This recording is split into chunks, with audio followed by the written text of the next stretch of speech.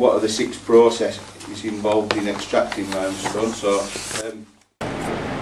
the first process of quarrying is, well, we drill the holes. When they've done all that, then they come down to put the explosives in the hole. These all go off at different times, hundredths of a second.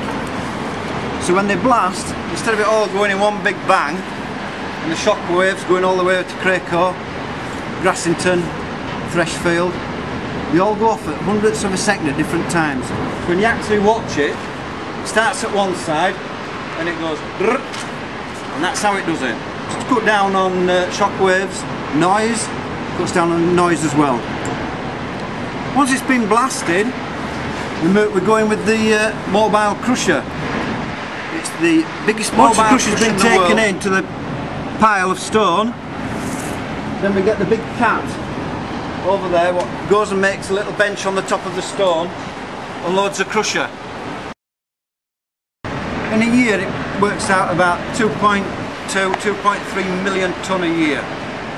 Once it's been crushed by the crusher, when you're looking over the edge, you see all the belts going across the bottom of the quarry, and they come up onto this pile here, which is called a search pile, which is that pile there. Underneath that pile there, there's a tunnel, a concrete tunnel, and in the top of it, there's some vibratory feeders, 3 of them all together, and they take the stone from at the bottom of the pile, and it goes up that conveyor there. In there we've got 2 rotary crushers, Pennsylvania crushers, what crush it down to 40 mil down to dust.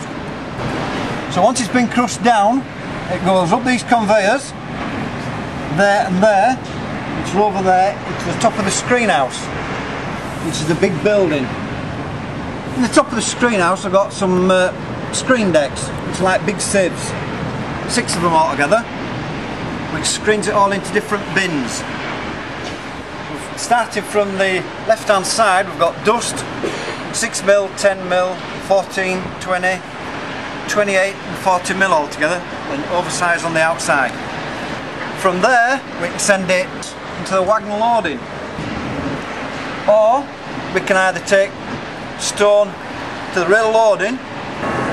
So on a good day we can get what, nearly 5,000 tonne of stone out of here on the train itself, which roughly works out at about 50-50, 50% by rail, 50% by road.